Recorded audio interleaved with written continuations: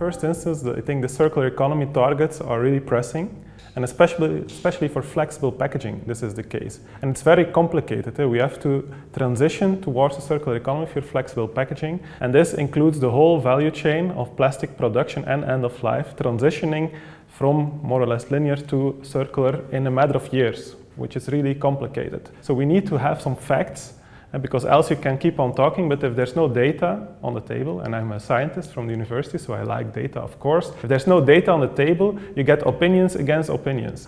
And this is very difficult to come to uniform criteria.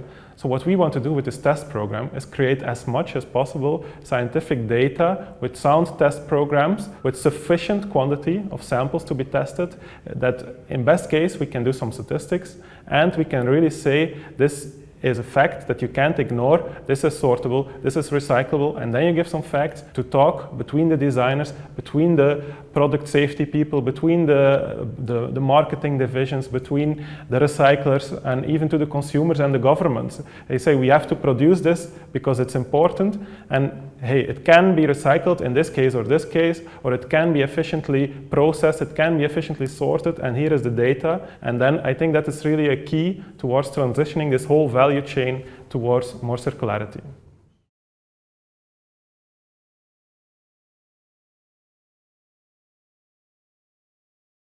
Well, for us as a university, this is really crucial data that we're getting. It's the first time that we get such an amount of data, but usually when we go do this kind of work, from our perspective as a university, we have to gather samples ourselves and we have to analyze what is the sample, what is the composition of it, and we get some fragmented samples in our testing.